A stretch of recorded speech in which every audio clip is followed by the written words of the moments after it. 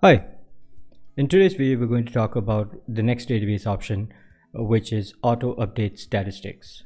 Now before we can get into auto update statistics, it's probably a good idea to figure out why you need to update statistics in the first place. Some of this was covered in the previous video, and essentially it boils down to the fact that SQL Server needs to know how many rows it's going to end up fetching when it runs a query, and by knowing that, it's able to size the memory appropriately, decide whether parallelism, scan, seeks, the type of join algorithm, etc. that needs to be used. So by updating the statistics, all you're really doing is some maintenance to ensure that SQL Server always has the relevant information available. Now, before I tell you about the option itself, I think it's critical to kind of understand that you shouldn't be relying on this option. Very much the same way that when you create a database, you pre-size the MDF and LDF files and don't rely on autogrowth. The same way, you will still do preventive maintenance on your databases by rebuilding indexes and updating stats as part of your standard DBA tasks. And these features are really just a backup in case something gets thrown for a loop. So a good DBA is always about preventive maintenance, and in that case you're going to be updating statistics, you're going to be using partitions and updating stats by partition, rebuilding indexes by partition. You'll also be looking at filtered indexes, filtered stats, those kind of things. That's what you want to be doing, and just in case, you would probably want to go ahead and enable these features as well.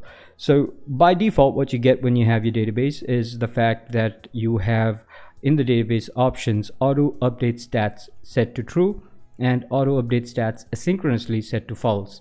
Now before we can talk about asynchronous update of stats, I thought I'd show you the script. So all I'm really doing here is I'm checking a wait type called wait on sync statistics refresh, which tells you what amount of time SQL Server spent refreshing the statistics for a table.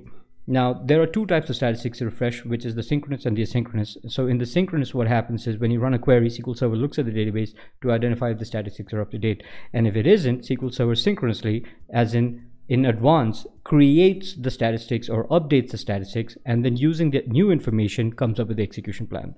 So in this case, if you don't have updated statistics, there is an extra delay because of the fact that the statistics need to be created, and then you can use them for the execution plan. In an asynchronous statistic update, what happens is SQL Server looks at the statistics, identifies it's not up to date, but doesn't bother to create the updated statistics right now, and in fact branches off into two parallel processes, one going ahead and executing the query while the other one in the background asynchronously updates the stats. So let's go ahead and look at this. So I've got this query here where I'll check the current wait time for this database server. I've got a table that I'm inserting some data into, and once that's done, I've got a select statement, and I'm just dropping the temp table that I created previously, followed by a query to fetch some data from the extended event. So I've created an extended event, and in there's an event called autostats, which triggers every time a statistics is updated, and this is what the data in that looks like. So let's go ahead and just run this query real quick. And you'll see that right now it took, there are 80 tasks and there's 1349 milliseconds of wait time. Let's run that again, see if it changes. It doesn't. So what this means at the moment is that even though I'm inserting data into the table, the statistics doesn't need to be refreshed. So SQL Server is just reusing the existing statistic that is available. At some point, when I insert sufficient amount of rows, this number is going to change. And when it does, we'll find the events associated with that further down. So let's just go ahead, keep running this until we trigger an auto update stats. And there we go. So you can see the waiting task count has increased by 1, and you'll also see that the waiting time has increased. And when you do this, you'll see at the moment that we've got auto update stats triggered, and you'll notice that the time taken for this auto update stats to complete keeps increasing over time with the fact that more and more data is being inserted into the table. So that's what asynchronous auto update stats does. It stops the query from running, it updates the statistics, and then gives the query that information to come up with a more efficient execution plan. So the thing that you want to watch out for here is the fact that auto update statistics, when enabled, is more of a backup in case your statistics are not refreshed, and if not done properly, it may actually cause queries to perform slower simply because of the fact that the table needs to be updated, or the statistics need to be updated. The caveat here is the fact that prior versions of SQL Server, especially SQL Server 2014 and below, had a log algorithm where what happens was the first 500 rows plus every 20% of rows after that is what triggers the stats update. And as you can imagine, as the table becomes larger, the difference between subsequent update stats increases, because 20% of 2 million is smaller compared to 20% of 2 billion. And that obviously meant that your updating of statistics becomes even more critical as the other tables become larger. And as you can see here, the larger the table, the more time it takes to scan and sample that data. And you want to avoid that. So that's where the preventive maintenance comes into play.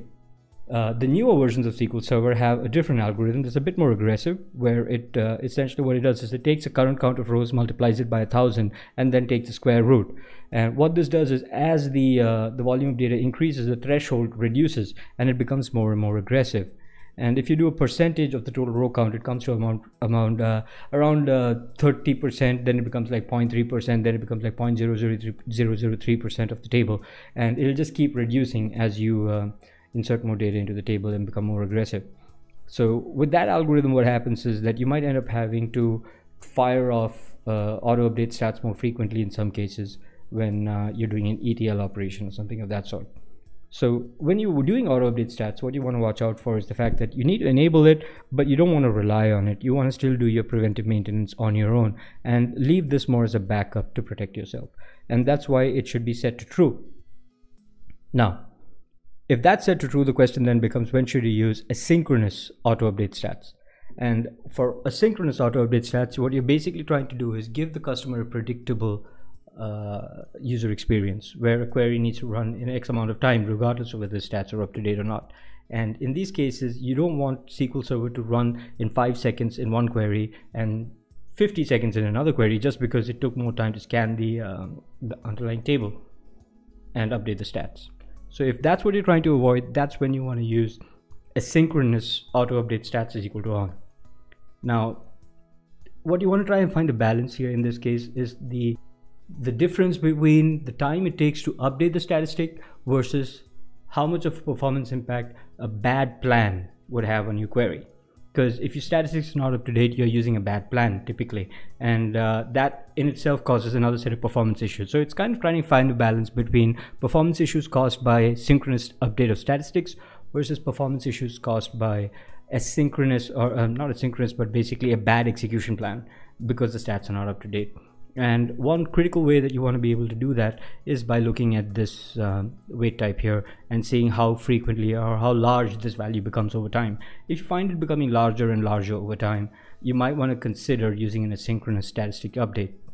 And what will happen in that case is that the current query will still suffer a performance hit because it's not using the latest statistics, but anything after that will continue to perform well because the next guy has already got the updated statistics.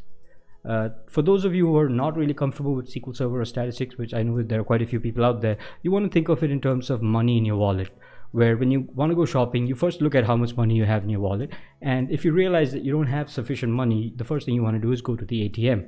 So you synchronously go to the ATM and refresh or update your wallet, and there is an additional delay between now and the time you can shop just because of that one additional fact. The problem that you might face is sometimes there's a queue at the ATM and the response time becomes unpredictable. And that's when you want to look at asynchronous auto update stats. So in asynchronous auto update stat, you might think of it like you and your partner going shopping and you realize there's a queue at the ATM. So you drop off your partner who's waiting in the queue to refresh or fetch money. And at the same time, you still go ahead and do shopping, so that even though it's not an ideal circumstance, it's good enough because the job gets done, and at least the next time you go, you're better prepared. I know that's not a great example, but that's the closest thing I could come to off the top of my head.